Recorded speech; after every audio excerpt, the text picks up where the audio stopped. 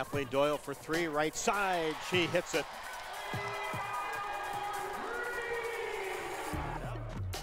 Baseline drive by Ally Disterhoft is good. Her first basket. Hawkeyes' second all-time leading scorer. We knew how important this game was, and starting 3 freshmen and 1 sophomore, 1 senior out there, they were amazing. I thought Ally really led them well tonight. Inside to Gustafson, she turns, fakes, goes up and under, and is able to finish off the glass, and a chance for a big-time three-point play. 5 people in double figures, I love that. Just a lot of players really stepped up big. Breeze 3 to start the overtime. Then Ally comes down and makes a 3. That was big. Really good momentum, and 10 out of 12 free throws in overtime. So just really proud of the way a young team responded in this pressure situation.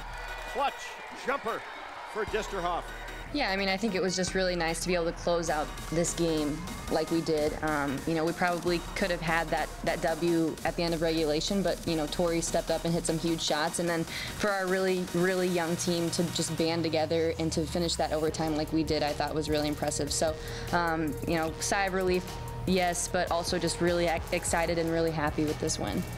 And now she can make it a 2-possession basketball game. It'd be wonderful to make it that way. And she does.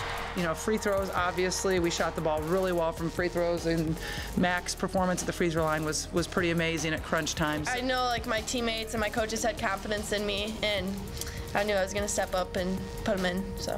Fine, kicks it out, Chase Coley for 3 at the buzzer. No good. We're tied at 69. Bree Sarah for 3. Oh! Big 3. Disterhoft for 3, left wing. Whoa! Ally Disterhoft with 22, a huge three-pointer. Yeah, it's tremendous. For one thing, we only play Michigan State once, and so, any head-to-head ties or anything like that, this is a very meaningful win. Puts us tied right now with them in the conference. It keeps us just in contention, and for doing something in postseason, and that's really big. But more than anything, it does give us confidence that we can, play well without Tanaya. We hate it, we don't want it, but we can do it.